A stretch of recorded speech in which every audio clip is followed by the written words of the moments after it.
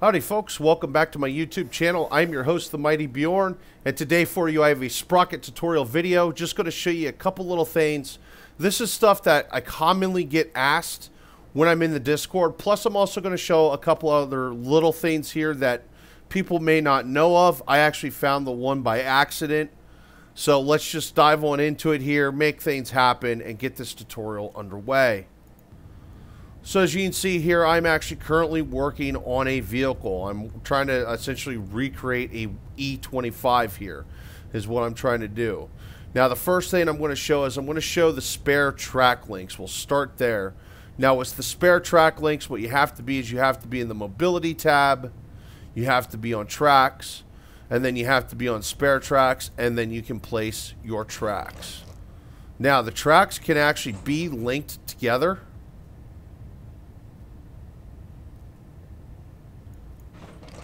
Well, not very right on, but that'll work. That way it makes one, instead of having two individual small sections, you have like one longer section, as well as they can be rotated. However, you can also just place one, turn off mirror, and then I just have one. However, they cannot be scaled. To scale things, you hold shift and scroll wheel up and down. They can't be scaled. They are automatically scaled and styled to whatever tracks you have equipped on the vehicle.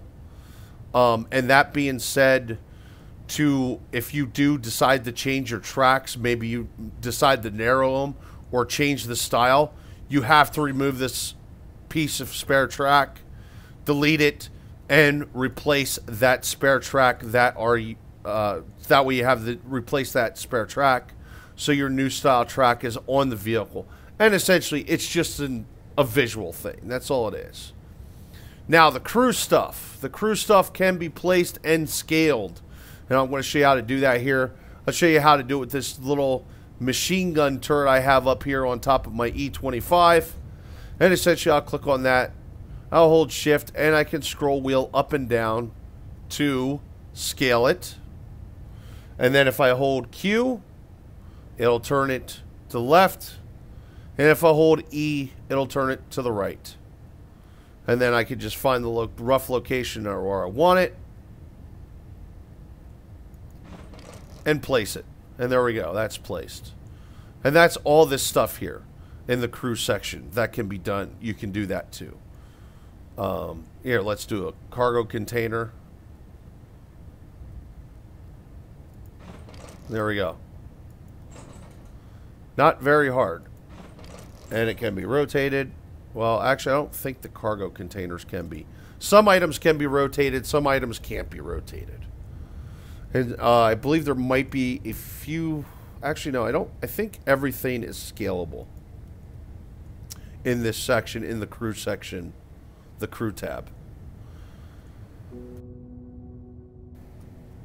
Now, there is a couple things that are required.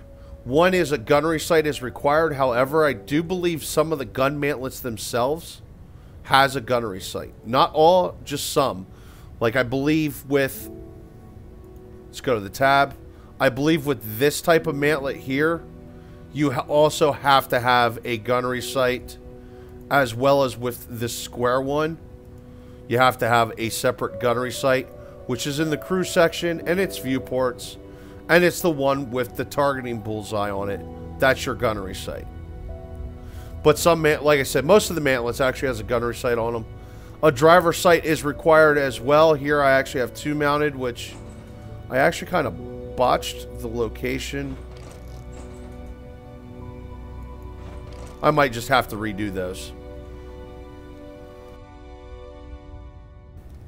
Okay, next thing I'm going to show you here is decals and paint.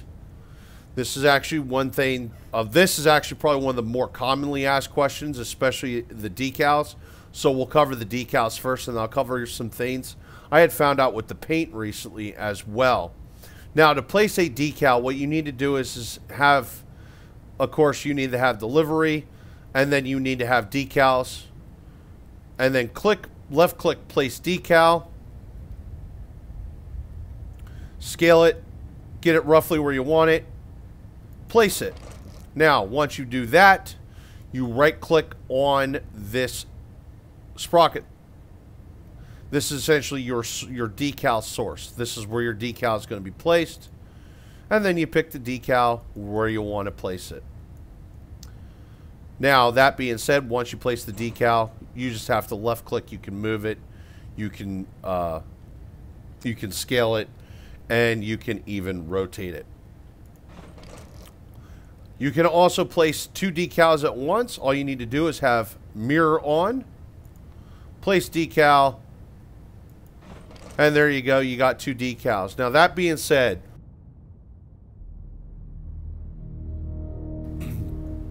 wherever you have, whenever you're doing mirrored decals, whatever happens to one happens to the other. Now, to change the source, once again, I right click on the source, white circle pops up, pick the decal, and there you go. And you, as you can see, you can also have different decals. You have all the decals on the vehicle all over the place if you want. You just got to keep placing different sources for those decals. And once again, whatever I do to one is whatever I do to the other. It's just like having mirrored parts. So if you have mirrored parts, whatever you do to one happens automatically to the other. And then to remove them, you just left click on it and right click, and then it deletes that part. Now, the next thing, we'll go over paint. Now, this is the default base, your X. So here, let's slap some camo on it. There is some camo on the vehicle. Now, to get rid of it, I can just hit X, or I could hit a different camo. Or I could hit paint. Yes, you'd actually paint the vehicle. That's what this is. Your sliders are to change the colors of the paint. However, that being said, this is something I just found out recently. The color of your camos and the scale can be changed. So as you can see, I'm changing the scale right now. I can actually change the roughness of the paint, which also kind of changes the color a little bit as well.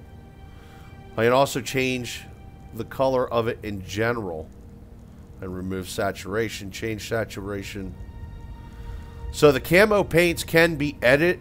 I'm sure a lot of people knew that you could paint the vehicles themselves, but didn't necessarily know that you could actually, it's, you know, it's a very simplified yet advanced editing system for the camos, because you can actually change the scale. You can even add dirt effects to it.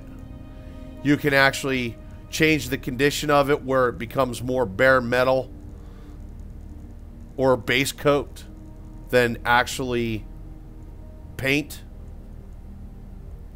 So there you go, folks. How about that? You can actually change the camo patterns as well, which is actually kind of cool. Even though there's only a couple camos in the game, it actually does add a little bit more variety to what is there available in the game.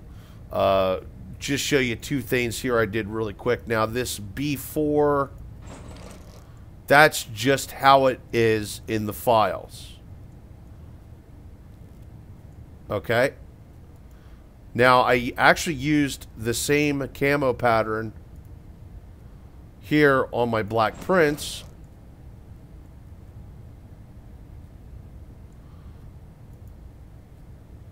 But then my Matilda... Oh, I clicked something wrong.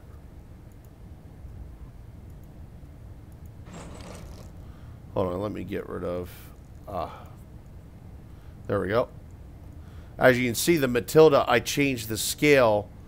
That way it changed the pattern itself, even though it's actually the same color palette. Well, it's roughly the same color palette. It's actually a slightly modified color palette as well.